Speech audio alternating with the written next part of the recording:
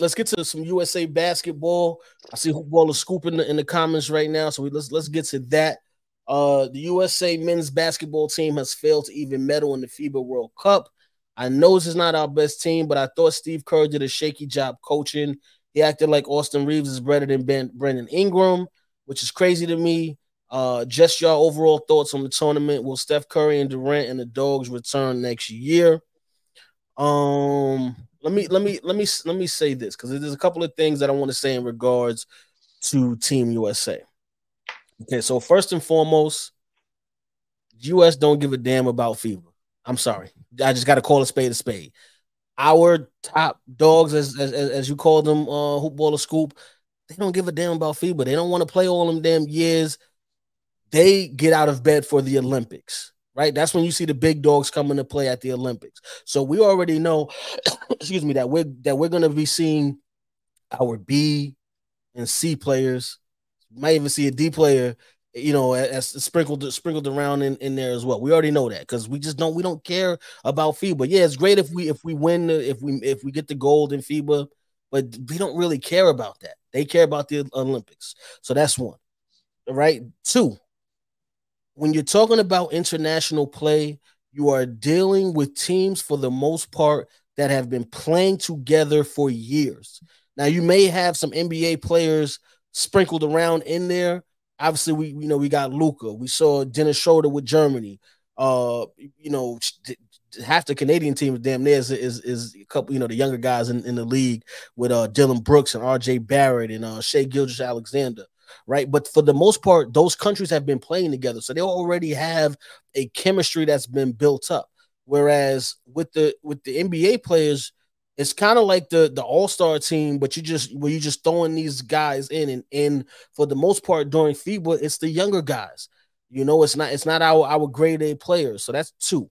All right. And then three, if when you look at the group of players, right, this is usually in FIBA, you get in the next generation of NBA superstars. That's what usually happens, right?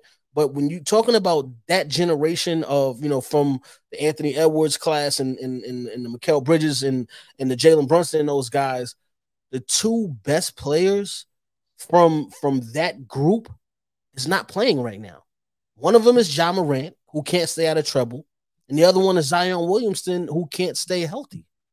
Those two guys make a huge difference if you put them on that USA team. So we're not even, and again, and you can even throw in Trae Young because Trae Young wasn't out there. And he's one of the leaders of that next generation of players.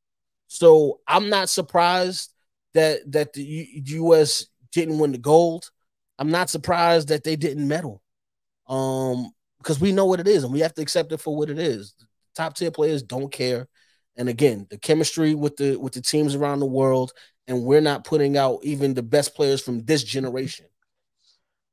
Well, I'll start off by saying this, and shout out to Hoopball Scoop because he had a great post up recently where someone was talking about the Team USA and not being able to use the excuse of we don't have our best players, and that is true.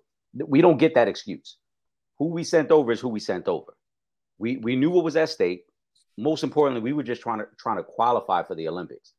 That was the main objective. Make sure you qualify. Other than that, if you win, that's icing on the cake. If you don't, you're going to receive backlash. We know how it goes. But we don't get to use the excuse. We sent over who we sent over.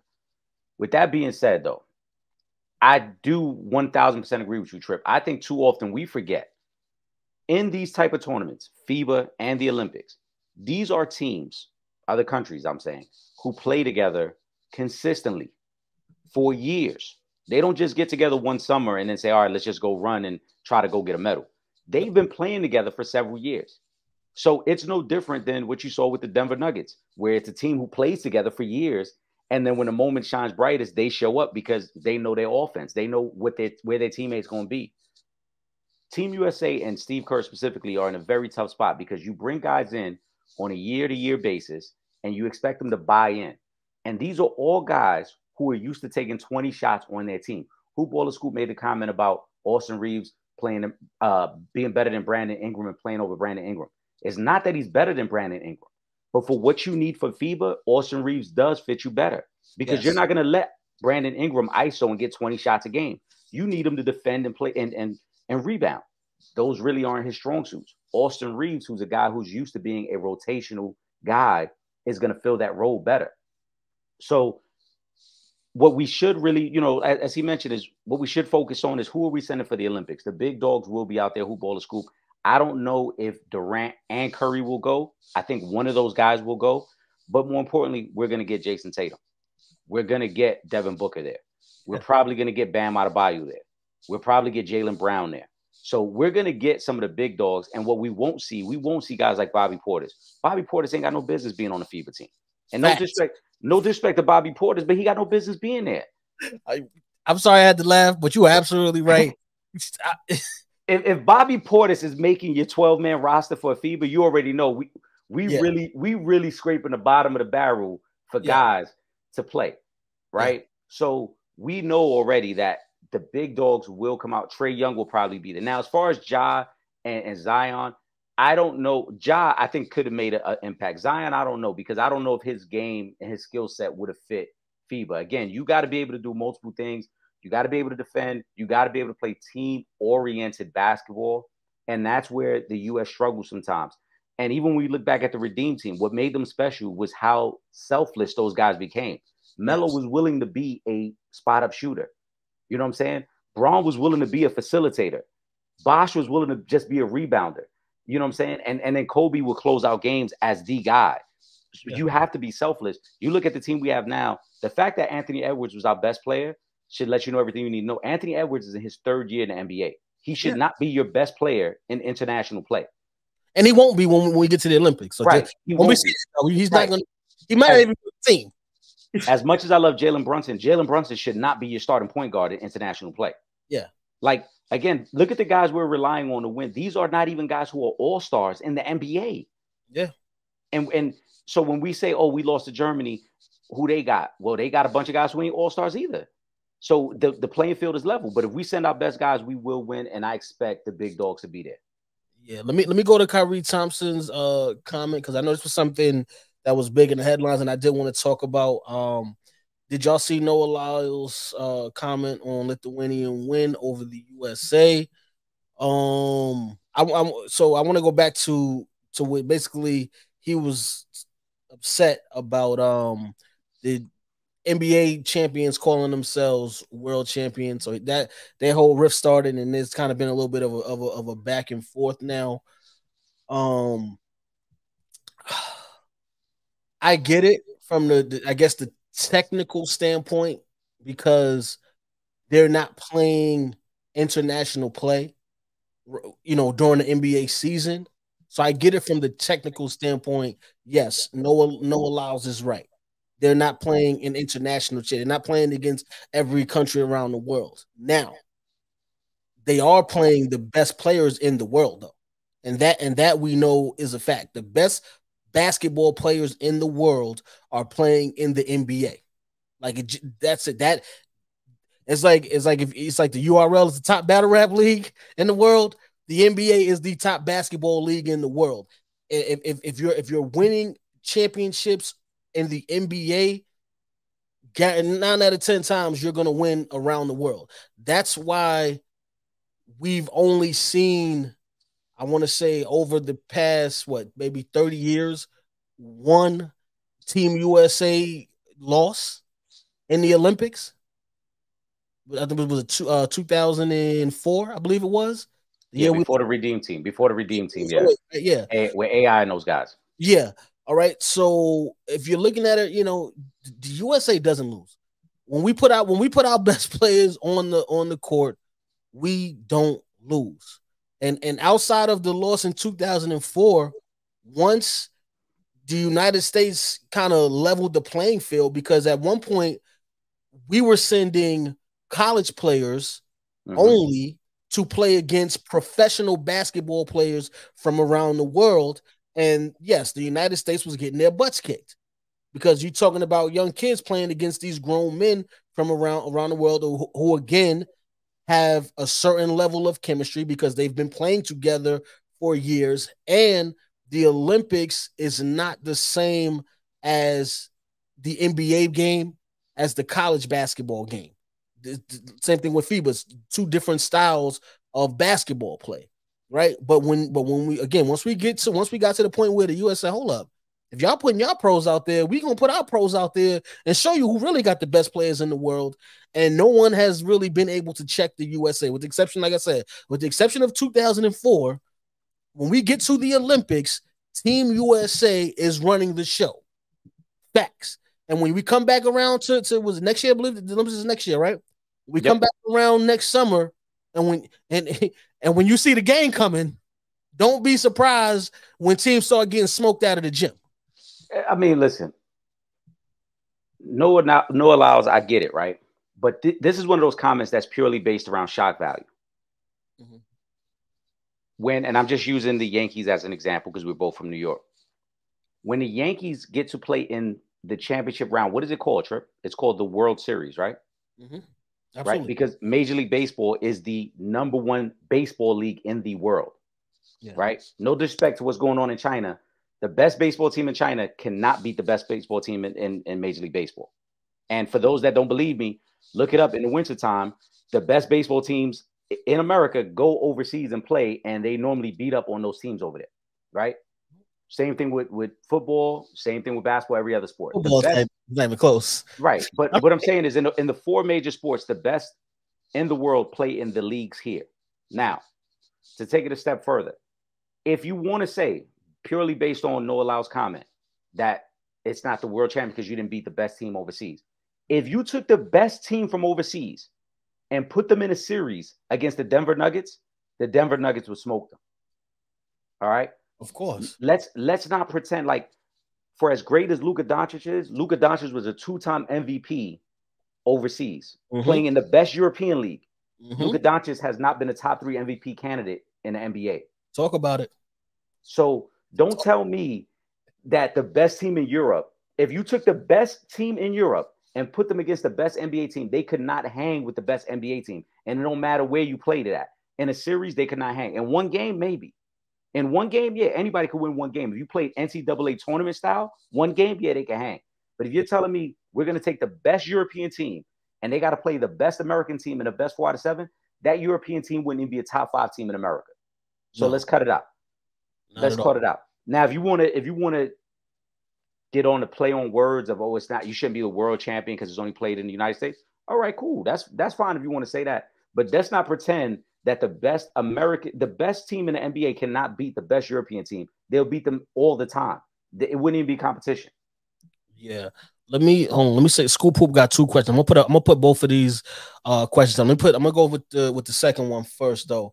What's bigger, the USA gold medal or the NBA title? School, you know that answer. You know that answer.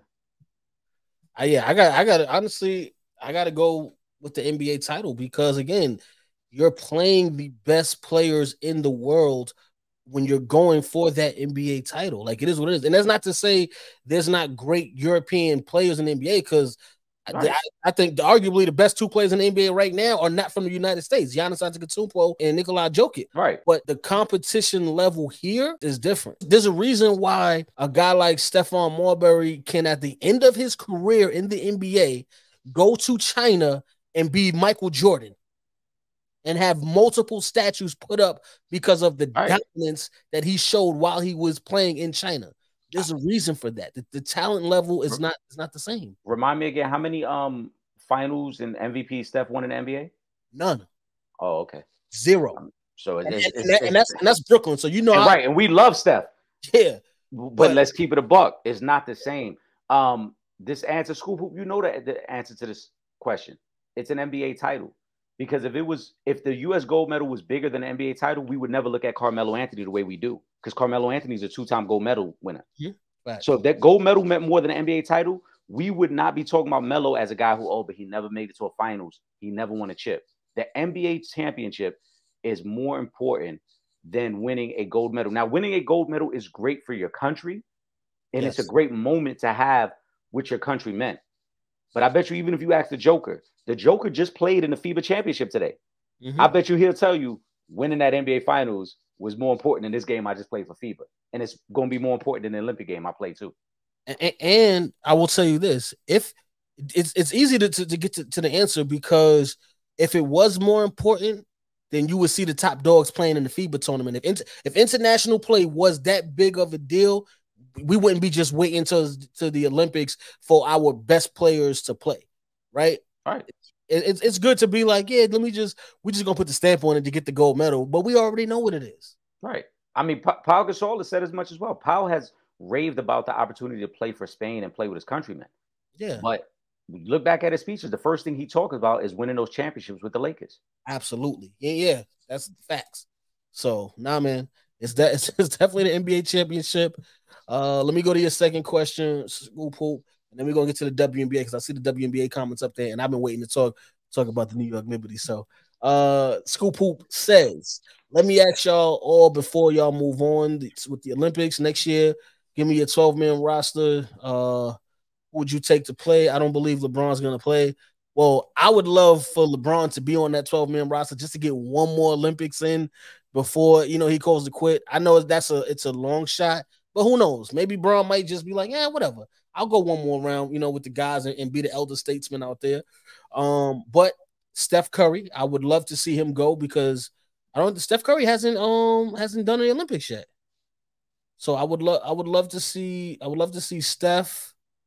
Devin Booker. I wouldn't mind Kevin Durant going back over. Let me see who else do I want to see play. Jason Tatum, of course.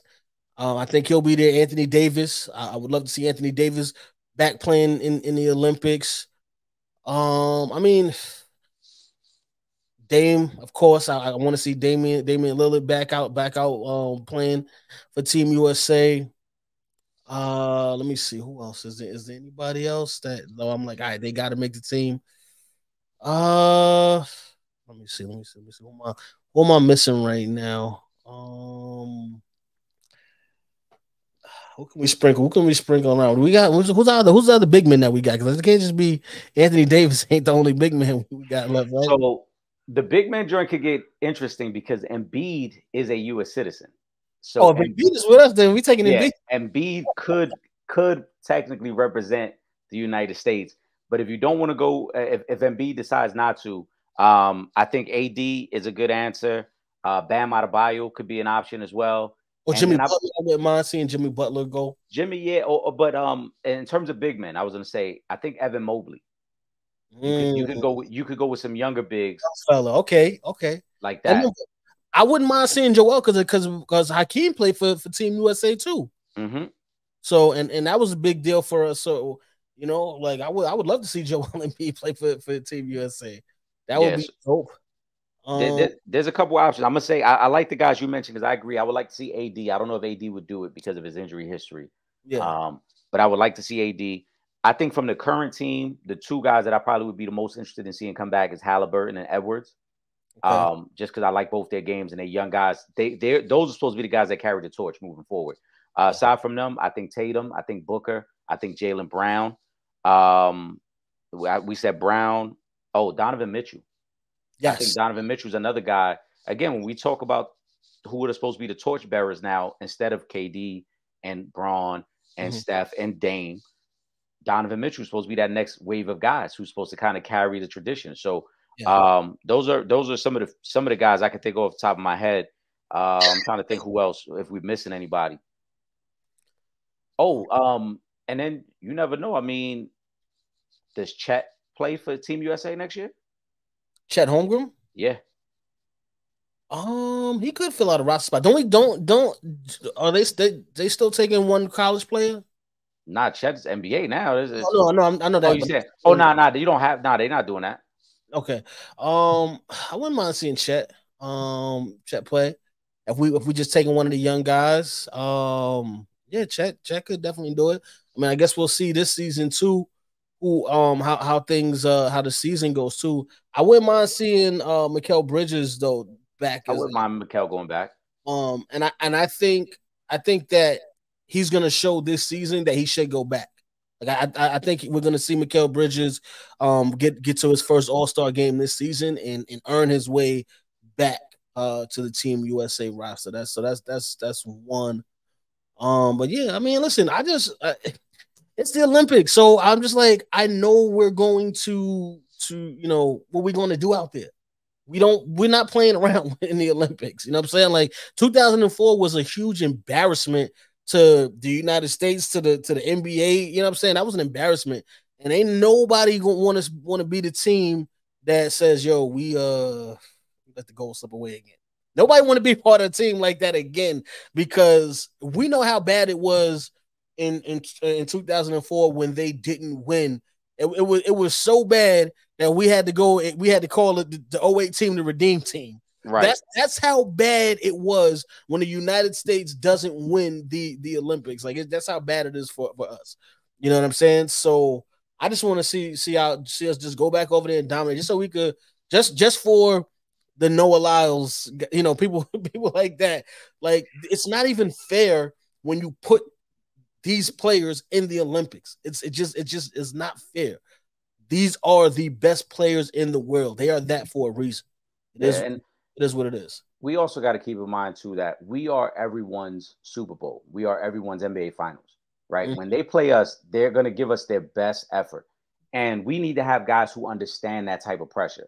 Again, no disrespect to the Jalen Brunsons and the Bridges and Edwards and those guys, but those guys are never in those situations in the NBA. So how do we expect them to handle that in international play when everybody's gunning for you and everybody's trying to drop 30 on your head and trying to eliminate you?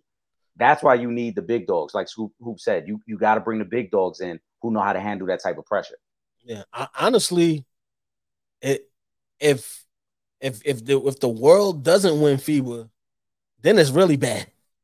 Then that really tells you, like, you know, this team we crowded out. Yeah, with this team, yeah. Yeah, if the USA wins gold, and we know we're sending our B and C guys out for FIBA. If you let the US win gold in FIBA, it's gonna get ugly for you in the Olympics. Like it's gonna be really bad. Smush Parker here, formerly of the Los Angeles Lakers, and you are now tuned in to Real Fans, Real Talk. Live from the can. This is Real Fans, Real Talk. Real Fans, Real Talk. We as real as you thought.